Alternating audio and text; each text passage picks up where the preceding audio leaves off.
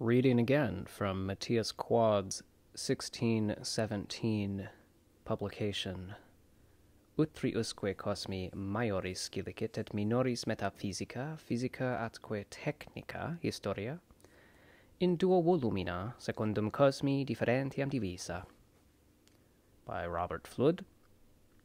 The first tome, which is on the history of the greater cosmos, the Macrocosmi, divided into two tractates, of which the first is concerning Book 1 of Tractate 1 of Tome 1 is on metaphysico macrocosmi et creaturarum ilius ortu, which is like the metaphysics of our greater cosmos, and the subsequent creation of this realm which we inhabit.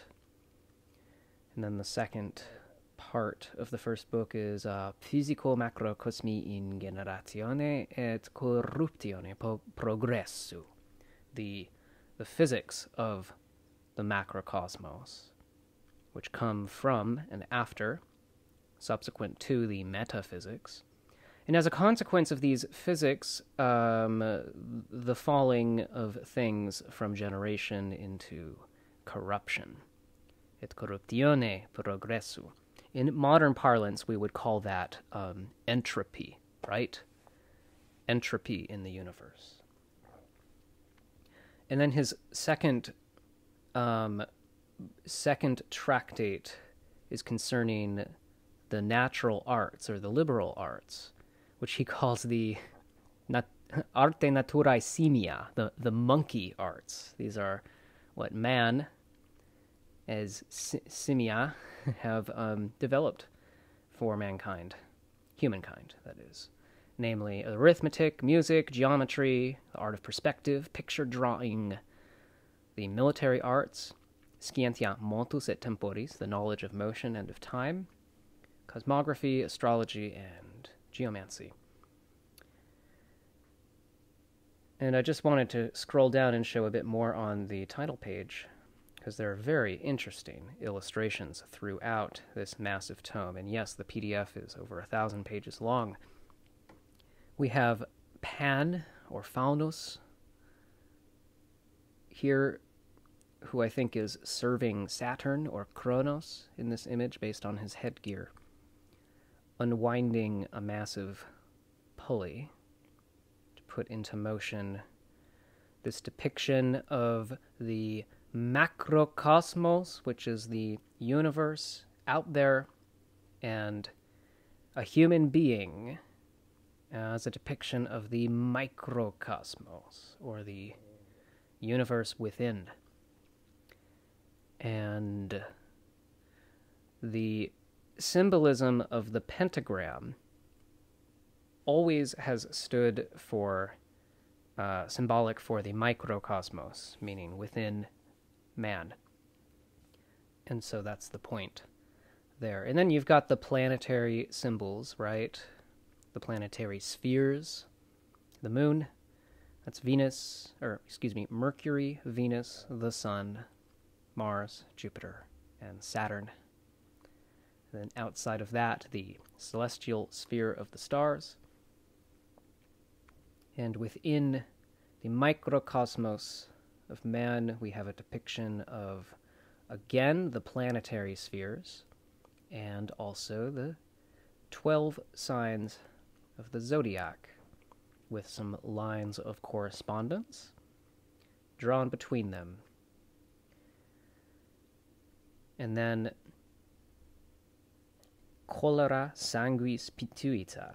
Interesting, those inner spheres having to do with the bodily humors in the school of Paracelsus, I believe. Robert Fludd was a Paracelsiac physician, you could say. All right, well, let's get to what I intend to read here. Let's look at the index for the first... I don't want to look at the index. I want to look at the table of contents. These old tables of contents in the late medieval Latin manuscripts are supposed to be read like a continuous paragraph or a run-on sentence as you work through it. So it's a roadmap of what's about to be included. Ad macrocosmi et extentium in eo creaturarum fabricam universum alem duo requiriruntur. Two things to be considered about the fabric of the overall universe making up the macrocosmos. That which is called natura, nature, so causa, vel principium de quo liber unum estque. The first book concerning nature, and then naturatum, which is like things created from nature, naturally, which are caused by nature, or which have their initial creation, their principles within nature, which is considered in subsequent books.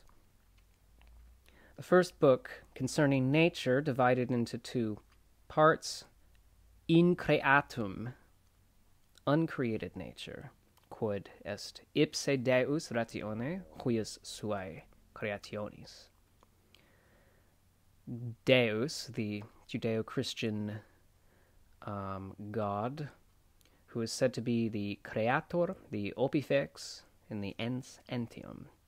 That is the OG creator, and then the opifex, which is like the constructor or the architect of the universe, and then the ens entium, the seed, the seed of original causes. Entium is like of existence.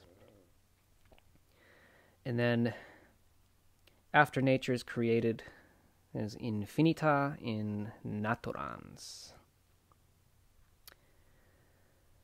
And then here it gets to what's included in his initial chapters of the books. So the first book, the first chapter, Omnipotens essentia describitur. The second chapter concerning the locus, the place in which creation took place. And then about the creation itself, drawing heavily from the works of Hermes or Mercury Trismegistus, as well as the book of Genesis, as well as Plato, and I think Ovid's Metamorphoses a bit as well. All of those books, subjects, kind of say all the same thing. They're all connected. So the first order of creation, the primarium, contains what is called in Greek hyle or schille, which is like the primordial stuff that creation was made out of, coming from the most ancient composition of things,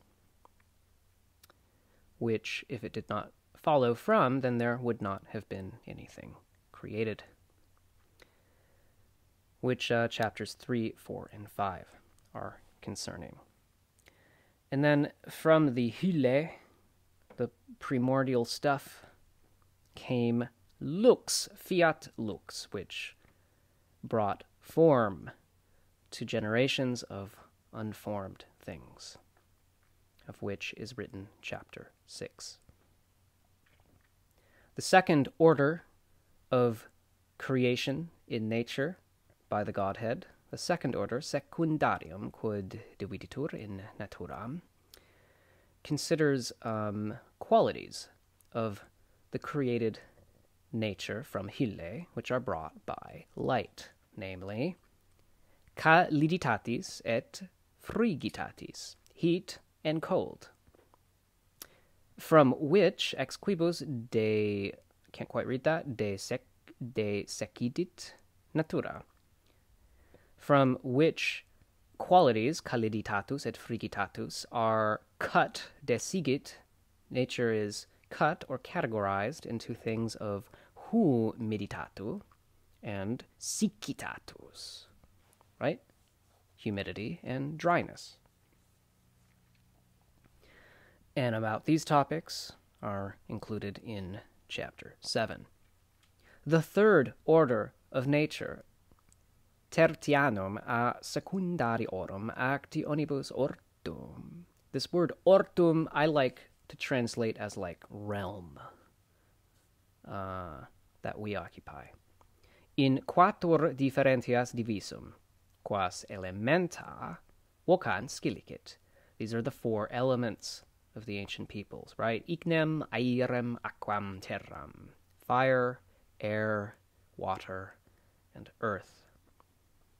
These elements are based out of the properties of dryness and wetness, and heat and coldness, which come from combinations of hylle and lux.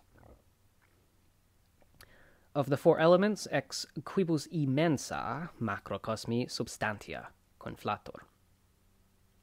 This is included in chapter 9. The 4th order of nature, quod est immensum illud, chaos ex naturis diversus indegiste compositum. Chaotic order of things, included in chapter 10. And then the final order, ultimum sel extremum aut proximum quod est. These are the things we see around us, in animalibus, in vegetabilibus, et in mineralibus, including sperma. We know what that is. Semen. This term semen meant the sexual seed of both males and females. So it referred to both dualities there. And then within in mineralibus we have sulfur, and argentum vivium, like living silver. Not quite sure what that means. Perhaps quicksilver. Perhaps this really means Mercury. That's what I think. And that is also included in chapter 10. So today, as I sit and make this recording, my goal is to read chapters 1 through 4, at least, which quote many ancient philosophers, as well as the Judeo-Christian Genesis creation mythos, and everything interrelates. So that's my goal in the reading today, and those videos will follow, beginning with chapter 1.